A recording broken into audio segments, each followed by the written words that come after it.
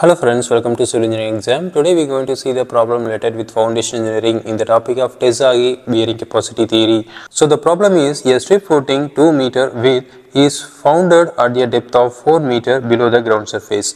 Determine the ultimate bearing capacity and net ultimate bearing capacity using Terzghi equation. Okay, so now the given values, width is 2 meter, so B is 2 meter and depth of foundation is 4 meter. So these are all the given values, and the strip footing is found at the depth of below the ground surface. Determine the bearing capacity. So then the soil is clay, the phi equal to 0. Okay, so phi equal to 0, then C equal to 10 kilonewton per meter square.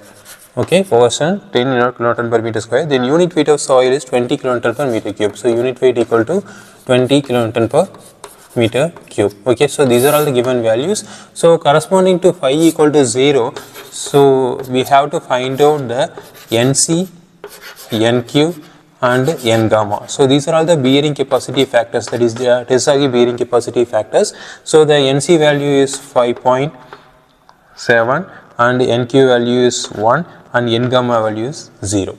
Okay, so now for strip footing, the bearing capacity theory, according to the Terzghi bearing capacity theory, so QU equal to C NC plus Q into NQ plus half into gamma into B into N gamma.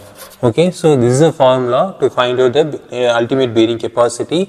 So now we can substitute all the values. So C into NC plus Q value is gamma into df into nq plus half into gamma into b into n gamma.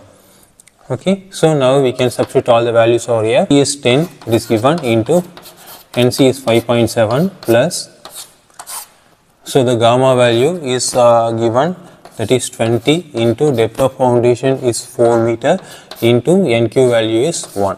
Okay, plus half into gamma, so the gamma is again 20 into b is 2 into 0. Okay, so this term will be 0. Okay, so solving this we got the value of 137 kilonewton, okay, per meter square.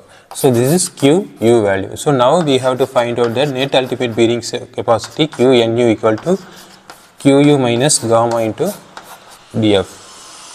Okay, so now the QU value is 137 minus gamma into df, that is 20 into 4 meter. Okay, so solving this we got the value of 57.0 kilonewton per meter square. So this is the net ultimate bearing capacity. Okay, so this is ultimate bearing capacity, this one is net ultimate bearing capacity. So this is the method we can solve the problem. Again we will see next video. Thank you.